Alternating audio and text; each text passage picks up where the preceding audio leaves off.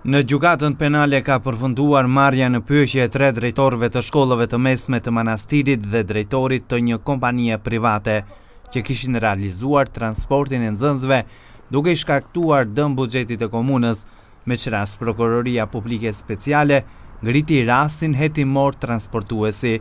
Njërit prej të akuzuarve i është dhënë masa arrestit shtëpiak, ndërsa 3 të tjerëve do t'ju merren dokumentet të udhëtimit.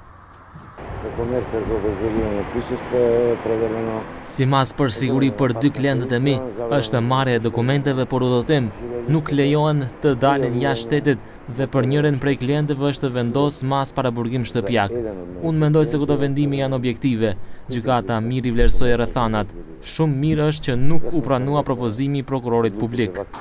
Ndërkohë, nesër pritet të dëgjohen në gjykatë dhe 3 të tjerë nga 11 të dyshuarit, për të cilët prokuroria publike speciale ka kërkuar masën e paraburgimit. Drejtorët e shkollëve, drejtuesit e firmave transportuese dhe një pjesë administratës së komunës së Manastirit dyshon se në bashkëpunim me kryetarin Vladimir Talevski kanë kurdisur tendet. Në këtë rast, i dyshuari kryesor është Vladimir Talevski, kryetari i komunës së Manastirit, por ai ndodhet në listën e të falurve nga presidenti i shtetit Gjorgje Ivanov.